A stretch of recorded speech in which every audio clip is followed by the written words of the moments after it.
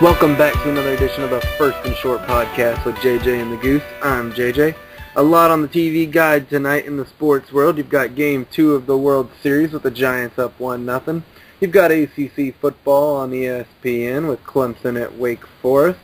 And you've also got an NFL game between somebody. Not that it's a very important matchup.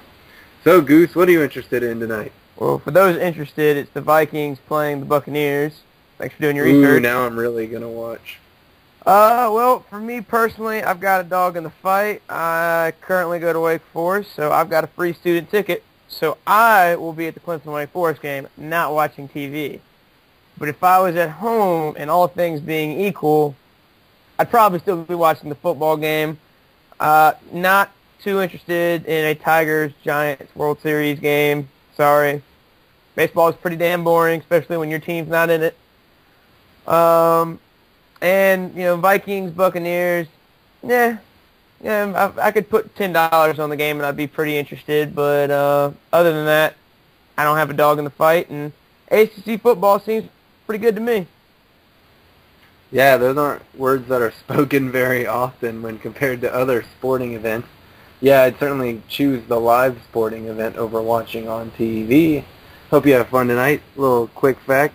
Wake Forest is 2-0 in ESPN Thursday night games in the history of their program.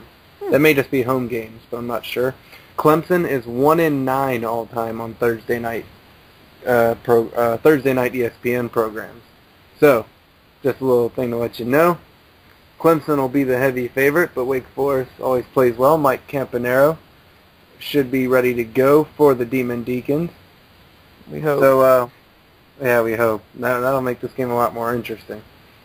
So, Goose, have you regretted yet not watching last night's World Series Game 1? Oh, yeah. Somebody hit 3 home runs in a baseball game. Don't care. And it wasn't even an exciting game from the fact that it was a 5-run lead. I mean, how awesome could the game have been? Not for me. Look. The Nationals got knocked out in disgraceful fashion, and ever since then, I can't bear to watch playoff baseball right now. I'm just not in a place where I can emotionally take it. I know the Nationals should be there, and they're not, and it's kind of ruined baseball for me.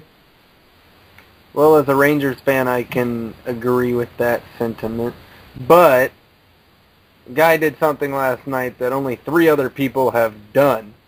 Of course, it was done last year by Albert Pujols, and that's it, 3 home runs in a World Series game. But I think the most impressive part is that the first 2 were off Verlander, who I think we could agree on is the most dominant pitcher in baseball today. Yeah, that's a fair case, although his numbers this year versus last year not quite as dominant. I don't think there's nobody as good as Verlander. I think he's been playing the best in the postseason this year. CC had a really bad start, but he was doing quite well until his last start against the Tigers. You could have put him in that category. And, the big question mark, Strasburg didn't play. So I'm going to stand behind that.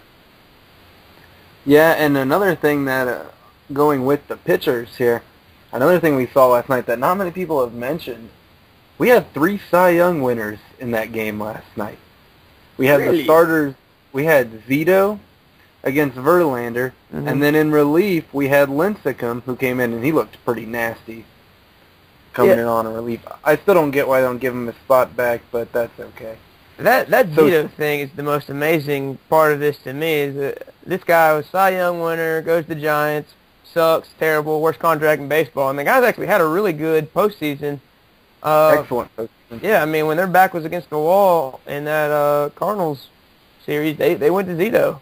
And he came through for him, and he came through for him last night. With Lincecum in the bullpen, I mean, the guy had an awful season. He's giving you something out of the bullpen. Maybe they think he's capable of giving an inning or 2, but not 6 or 7, Well, you got to remember they're playing an American League team that probably hasn't seen him yet. Yeah, and if he's only in one or 2 innings, no one's going to see him twice. Yeah, that can be a pretty nasty relief right there. Yeah. So moving on to tonight, we've got Scherzer for the Tigers, and we got Madison Bumgarner from South Caldwell High School in North Carolina going tonight for the Giants. Bumgarner was one of the youngest youngest pitchers ever to win a World Series game as a starter 2 years ago for the Giants. So it'll be interesting to see how he does again tonight. He's struggled a little bit as of late, but he's been doing just fine. So you're not going to watch the game because you will be at the Clemson-Wake Forest game. Give me a little prediction tonight. Clemson big. I like Wake Forest. They're a nice team, but their offense just isn't there. Like you say, Caponero could be back from his hand injury, and we'll see how effective he is in his return. This team, the offensive line isn't up to scruff. They can't protect. They can't get a run game going. The defense has been inconsistent. And although I think Clemson is overrated at 18, I certainly think they're leagues ahead of Wake Forest right now. I think Jim Grove's an excellent coach. He just doesn't have the talent this year. Got to go with Clemson. Well, that's an excellent analysis, but I was talking about the baseball game, dumbass. I just gave you the two pitchers. Oh, well, I mean, it's baseball. I don't know. I don't care. You know what? It's baseball. It's random. Flip a coin. That team will win. Heads or tails. I'm going with the Tigers tonight. Ugly. By the way, this World Series has some of the fattest players in baseball. That's not possible. CeCe's not playing. CeCe's not playing, but you've got Pablo Sandoval, big boned. You've got Cabrera, who's pretty big, and you've got what's his name, Fielder. Fielder's got to be the most unathletic guy in baseball. I don't know, man. At least he has to run the bases. CeCe stands up in a straight position all day and tosses pitches. There's a reason he went to the AL. Yeah. He didn't even want it. He didn't even want to bunt. Have you seen Andy Pettit since he got injured? Probably not, because CeCe ate him.